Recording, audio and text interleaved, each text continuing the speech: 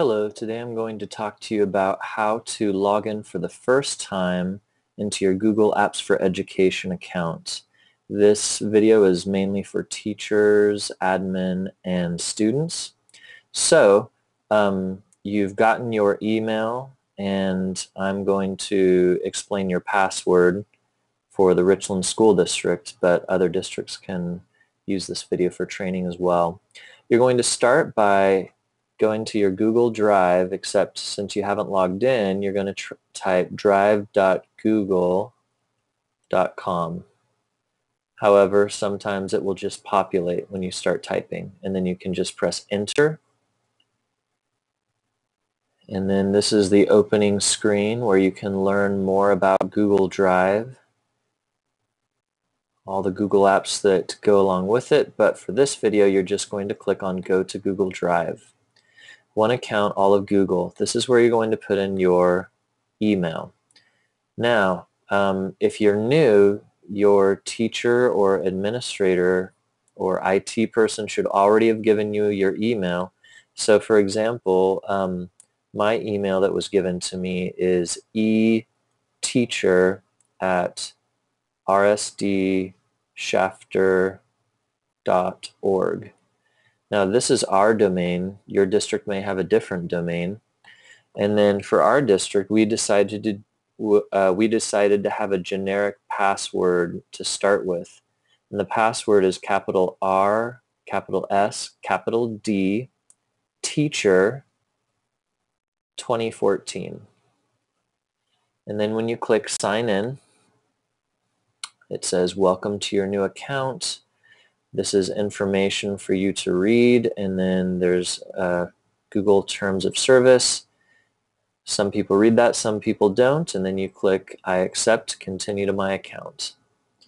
Now it's going to ask you for a new password. Please make sure that you write this down.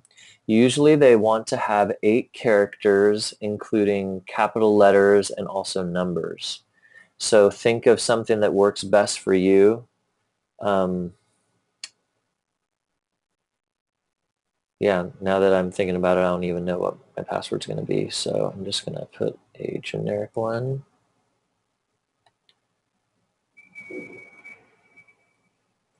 And then change password. And then if you don't have the correct password strength, you're going to get a little thing here saying, sorry, but this is an insecure password, so I need to make up a good one. So I'm going to go ahead and do that.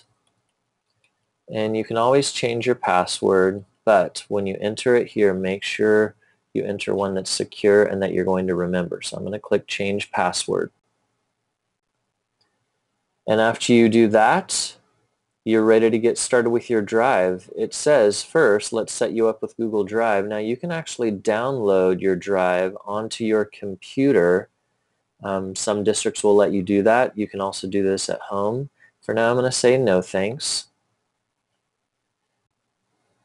And here we are. This is our Google Drive.